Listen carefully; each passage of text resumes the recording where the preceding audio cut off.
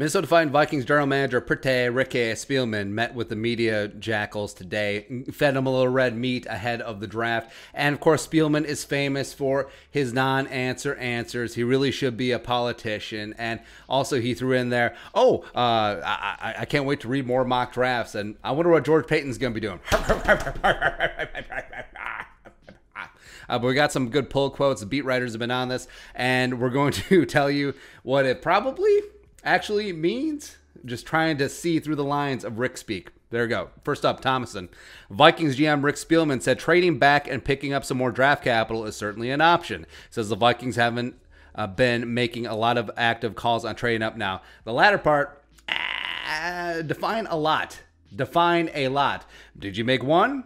Did you make two? He didn't say there was none. So maybe one or two calls. That's all you need. One call, Howie Roseman at 12. One call, Gettleman at 11. Go get your guy. And of course, he's always going to talk about trading down because Spielman trades down in every single draft. And just preparing all the fans to, hey, when you have 0 7th-round picks and you end up with 4, just be ready for it. Vikings official account, quote, "We feel very confident if we do not move up or down in the draft, we're going to get a very good football player at 14, end quote." Which is good. And of course, which is just laying the groundwork. Hey, we couldn't trade up. We couldn't get enough value to trade down. And we just took a guy at 14. And now we hope that he's good. And hopefully he's going to be that guy. But as we said, the Vikings problem isn't who they take at 14. It's who else is going to be on the board if they have to stick and pick. So if they take a guy like Darrisaw, maybe Micah Parsons there. If they take a guy like AVT, maybe Surtain or JC Horn is there. Maybe one of the quarterbacks falls past 14 and the Vikings have pigeonholed themselves into needing to draft offensive line. And they take Darrisaw or Slater or AVT and Mac Jones goes to the Patriots or Trey Lance or whatever. But yeah, again, it isn't the lack of talent, it's the abundance of talent at 14. That's it's not really a problem, it's just more of an issue. Also, Vikings, quote, "To have the draft capital that we have gives us a lot of flexibility, hopefully to move up in the draft, but we want to go do that." And the Vikings do have 10 friggin' picks, 2/3, 4/4, 2/5, and they can move up. He talks about that a little bit later on. Thomason, Vikings GM Rick Spielman said if most of the players they like after the first round are looking like they might be gone by the end of the second round, that would increase the chance they trade into the second round. They currently don't have a second round pick due to the unique the freaking Ngakoue trade. So yes, I always thought that the Vikings would get into the second round, not because of the mythical trading down in the first round, staying in the first and getting a second, but more likely packaging up those 2/3, those 4/4, and just making a move. Now, it doesn't have to be sky high. It doesn't have to be up into the top end of the second round. That might be a little bit too much cost prohibitive. But you can get in the middle of the second round, maybe towards the end, and still get an extremely good player who'll be a nail driver for you week 1. Also, Thomason, if there is a player on the defense we value higher than an offensive player, Rick Spielman said, they would go with that defensive player. Of course. Again, he's just laying the groundwork and setting expectations for when the Vikings stick and pick and it's JC Horn when there's tier 1 offensive tackles on the board, or it's Patrick Surtain and there's a quarterback on the board, or Devontae Smith or Jalen Waddle. Yeah, you know it. I know it. We all know it. Mike Zimmer, as long as he's in that draft room, he's going to be like, well, you know, the cornerbacks are looking pretty good this year. It's like he's talking about ripe peaches. Oh, the peaches are pretty good this year. He's always going to go cornerback. It's like asking Zimmer if he wants a cornerback. It's like asking a barber if you need a haircut. The answer is always yes. It's going to be yeah. Chad Graff, Rick Spielman on the number 14 pick. We're not locked into one position. I'm just going to tell you that. Again, that's also just laying the groundwork because the way the Vikings have operated this offseason, they let go of Reef. They didn't bring back Brett Jones. They didn't do anything in free agency. They traded for Mason Cole, who maybe might be the new Brett Jones, but that's whatever. So you would think that in the draft, you would go offensive line. And it's not so much reaching for a position of need. That's what's going to be there. Slater could be there. Darrisaw could be there. AVT could be there at 14. If they trade down, that opens up a whole nother avenue of really good offensive line players. But, of course. Oh, the defender's there.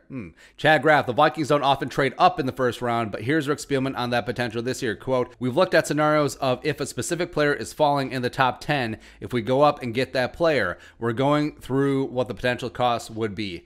Now, ideally, you would think it's Penei Sewell, the best tackle in the draft, even though I love me some Slater, love me some Darrisaw. But if he falls past 7, go get him. Go get him. But of course, this is probably, I'll talk about, Patrick Surtain is the number 4 player on our board, and now we're going to move up to 7 with the Lions and give them heaven and earth just to go get a cornerback. Even though Zimmer's track record in drafting cornerbacks as of late, not so good. Not so good. Also, Chad Graff, Rick Spielman on offensive lineman in this draft. There's quality throughout the first 3 rounds. And, of course, this all adds up.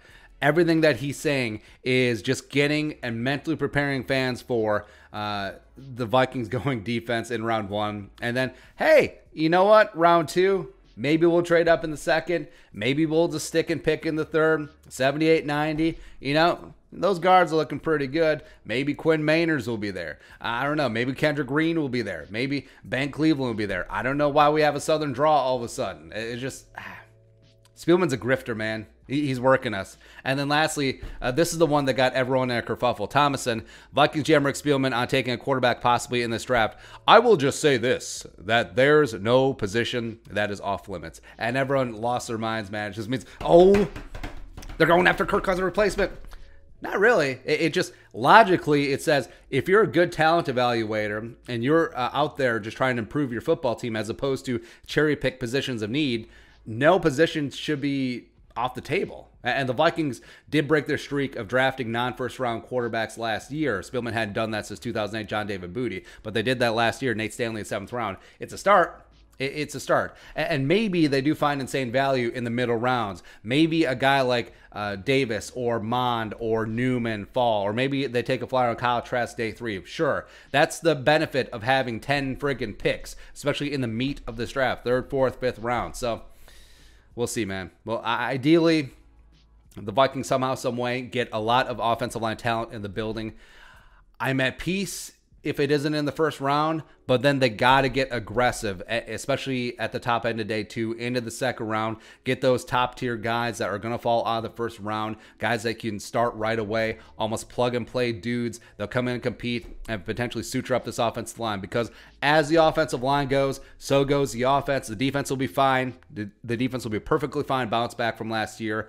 But if the Vikings want to be contenders, they have to protect Kirk Cousins. They have to run the ball with Dalvin Cook, and they have to get things going on offense. If they can have top five, both on offense and defense, it's going to be a damn good football team. Woo. I'm excited, man. Bring on the draft. Let's see the messes Spielman gets the Vikings into this year. But your thoughts, let us know in the comment section below. Subscribe for daily Vikings takes. Want to support that work, post something in the Venmo. But until next time, Skol, production value.